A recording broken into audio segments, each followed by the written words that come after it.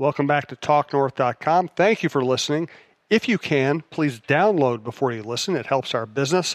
I'd also like to thank our producer, Brandon Morton, and let you know if you'd like to sponsor this program or any of the programs on the network, you can reach me at jsouhan47@gmail.com. talknorth.com is powered by Bite Squad. Go to bitesquad.com or download their app. Get food to your door in minutes. Use the promo code TALKNORTH to get your first delivery free. Talk North gets you your first delivery free. This is a typical Russo story.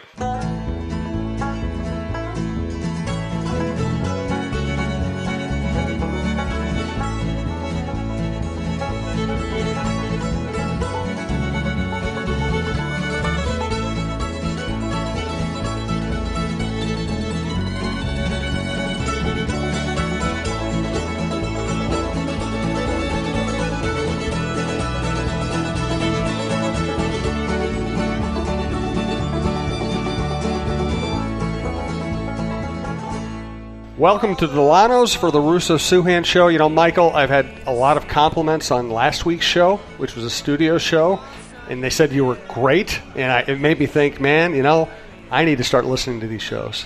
Yeah, I know. You weren't very attentive last week. I had stuff to do. You just were listening to me yell. I just kind of give the topic to you, and then I get my work done while you rant away. The most shocking part of last week's podcast is I didn't make Brandon buzz anything out.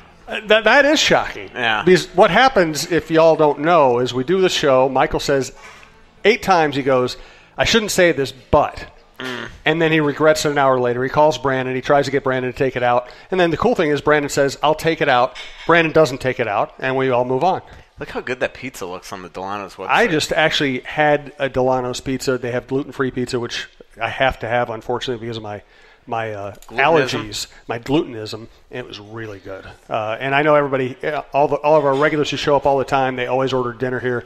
It's a great place. One of the reasons we're doing a show live at Delano's is because we want to make sure people know about Delano's in downtown Minneapolis, 118 North 4th Street, right by Ramp C. It has its own parking lot right next to it. It's usually parking out front. Easy walking to Target Field, Target Center, local music scenes. And, of course, you can just come in here and watch all the big screens. We love this place. It's been great to us. We do appreciate their business. And to let you know, if you want to do us a solid, Delano's a solid, the network a solid, order Delano's Pizza through Bite Squad. We have a deal with Bite Squad. I have a bunch of business cards up here with the promo code printed on them. I handed a few out as well around the bar. If you use the promo code TALKNORTH at bitesquad.com or the Bite Squad app, you get free delivery. I've used it to order Delano's Pizza, and the cool thing is it shows up and it looks just like it would look if you got it delivered to your table here. They take very good care of it. There's no cheese is misplaced. It's perfect. So go to bitesquad.com, order whatever you like. We prefer Delano's. Promo code TALKNORTH. And you'll get free delivery, and it will also help us out. I appreciate it. Plus, so I did it the other day, and I got a $20 coupon that you can give to a friend, and then I just got an email from Bite Squad with another free code for free delivery. So I think you get on their list. Excellent. So that's good. So go down that road. Before we get started here, I want to thank our other sponsors, Twill and the Edina Galleria, WizKids.tech, FixologyRepair.com, and Tony Hoagland, your State Farm agent in Champlin. Let's start with real games on tap. Are you excited? Yeah, I am excited. I'm excited to get on a plane I'm a lot more excited to get on the plane for Denver tomorrow than I was the other day for Denver, and I'm like, why am I going to this game? You know, just because it was a meaningless preseason game where nobody really was playing. Well, actually, that's not true. I mean, they played Granlund and Niederreiter and a couple other guys, but it just, you just knew that. I mean, let's put it this way. Even Landeskog, McKinnon, and Rantanen didn't want to be there. I even asked Bruce about that today. Like, what do you do against them on Thursday that, you know, maybe make them look the way they did the other day? And he's like, well, I think they'll be trying on Thursday. So that's how bad they were the other night. But yeah, I am looking forward to it. I'm looking forward to see how this team goes. I mean, first 2 games, not an easy way to start the season. Home against Vegas on Saturday, and then in Colorado to open the season on Thursday. But there does seem to be this overall negativity around the league right now with the so-called experts talking about this team already writing the Wild off. And I think we all forget that they were one of the best home teams in the NHL last year. They had the 8th most points in the league last year. 2 years ago, they had the 2nd most points in the West, and yet here they are returning the same team, and yet everybody just thinks that they're going to suddenly. I mean, I think USA Today picked them like last or second to last. Really? I mean, the Wild aren't lucky enough to finish last. They can never get that high a draft pick. No, I mean, if they're going to miss the playoffs, they're going to be 17th. So it's just that's just to me absurd unless they have a crazy amount of injuries. Luckily, as of now, they got out of training camp relatively healthy. Cunnin looks really good on the ice to me, and shouldn't be long. I think he'll still go to Iowa at some point here. And I'm ready to stop writing about nothing. Like I said, you are my favorite Seinfeld character, and this is a show about nothing.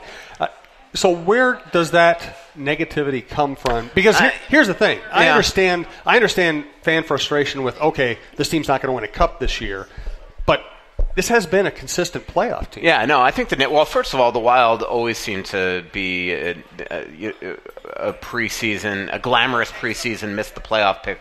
And once in a while, 1 year, the so-called experts are going to get it right and then say, oh, you see, I was smart. I picked them to finish out of the playoffs when they do it every single year. And yet the Wild, again, it's a broken record, but they've made the playoffs 6 years in a row and have that's the second longest streak in the league, tied with Anaheim, only behind Pittsburgh, who's won a couple cups in that stretch.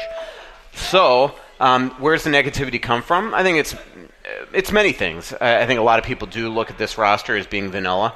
They don't have the stars. I think a lot of people are looking at, all right, they return the same core again, so maybe they're going to get as bored in the room with each other as maybe the pundits are with them. And then I do think that a lot of teams are just looking at them as a lot of experts are looking at them as an aging roster, at least the guys on the tippy top of the age spectrum. And then the other big thing is that you look around the conference and a lot of teams have improved. I mean, Edmonton should be better. Was last year the aberration, or was 2 years ago when they were unbelievable the aberration?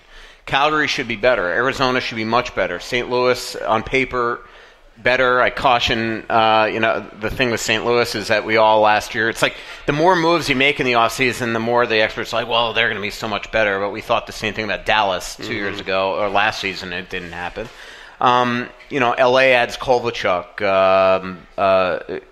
Again, there's just a lot of reasons to like a lot of teams in this conference. So I think that people just look at somebody's going to have to miss the playoffs if teams that didn't make it last year, like Arizona, St. Louis, Calgary, those teams make it, and so people are just kind of picking on the Wild right now. Colorado should be better. I mean, their second line should be much better than they were last year, and I don't think they're just going to be a one-line team.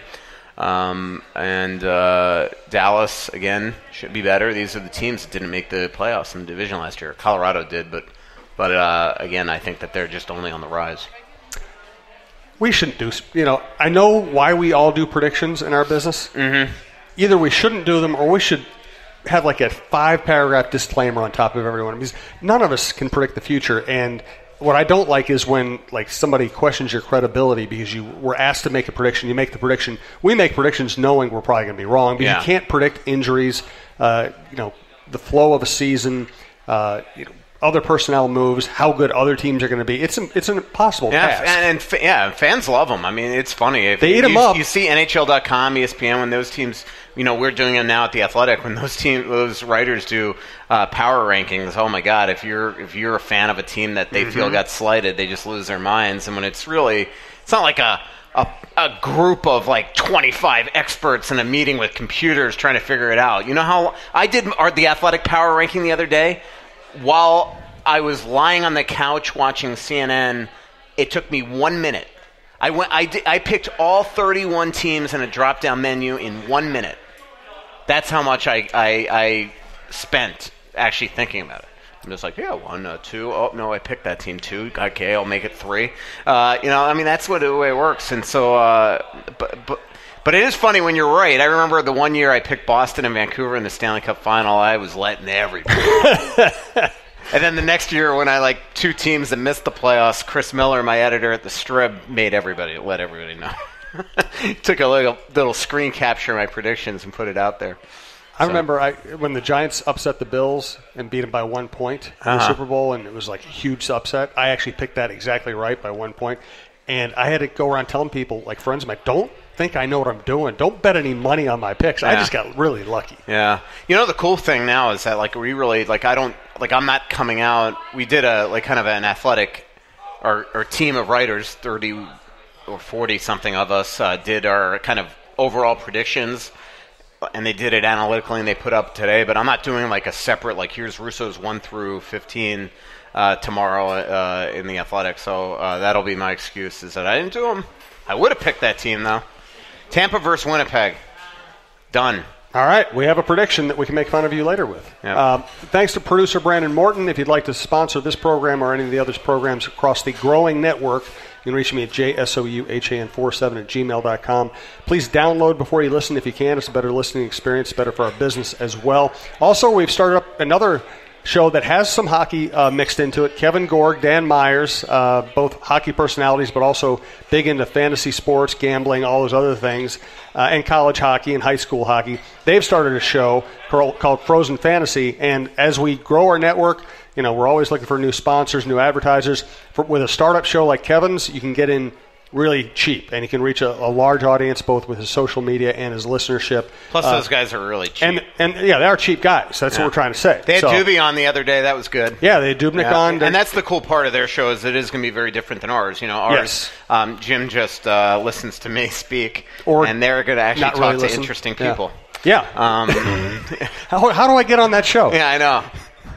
Actually, let's not say that. We don't want their sponsors bailing to their show. Good point. Yeah. So if you'd like to sponsor that program, let me know. Also, thanks again to Delano's Pizza. Again, 118 North 4th Street. They also have a place in Woodbury, so you can order from either the Minneapolis or the Woodbury. You can go to either place, or you can use Bite Squad to order from either place, I believe. And again, the Bite Squad code is TalkNorth, one word, and that will get you free delivery on your first order. Also want to thank a great name. Which one? Talk North? Podcast. Talk North? Yeah. You only had 5 names before until you got it right, but that's I'm not even sure I got it right, but I'm just tired of changing it, so we're going to stick with it. Yeah. And also thank you to our primary sponsor, Twill, in the Dining Galleria, Scott Dayton's shop. I'm wearing this shirt that I got at Twill today. My slogan, if it looks good on me, it's got to look good on somebody else. Okay. Good slogan. All right. That's all I got. Flows off the tongue. Yeah. Maybe it's not as good as I thought it was. Kind of like all the names of my networks. Jim usually doesn't like to shop for clothes. I don't like it when he shops for clothes either, because he used to buy stuff I'd want to throw out. That's why I'm so glad he's found Twill in the Edina Galleria. He likes shopping there because of the comfortable environment and the friendly staff. He finds clothes that actually fit him properly and are high-quality brands that will look great for years, whether he's golfing or working. Our favorites so far are Peter Millar, Johnny O, and Barber.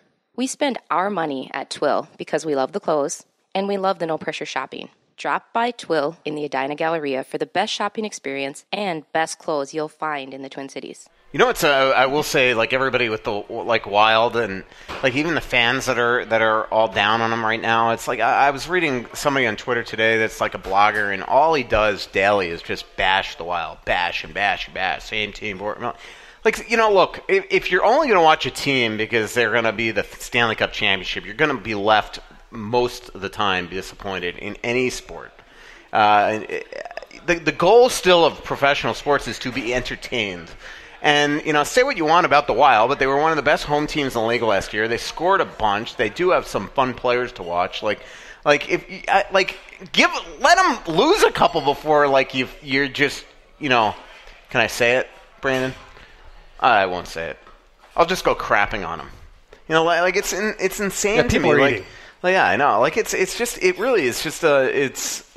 nuts to me. Just already the negativity. I think for my own sanity, the block and the mute button is going to be good this year. So, how's Bruce's mood? Bruce is good. Although, he's good. What are you about to say that you shouldn't say? No. He read a tweet of mine today that he didn't like, and I think he thought that I was saying that he said it when it wasn't somebody else that said it, and it was a whole misunderstanding. But all good. It's he's fine. I mean, we'll find out how he feels at 10:25 local time on Thursday. If McKinnon lights him up for the 5th straight game or whatever. I mean, we'll see. But right now, I think everybody's anxious. I was talking to Koivu today, and it's funny. He's like, man, training camp is so long. It feels like it's lasting forever. Then you hit that first practice today and you're like, oh my God, it's right here. And yes, you get kind of nervous that here we go, the grind is about to begin. And it's funny, I was telling him that when I first started covering the league, I mean, training camp used to be 25, 26 days.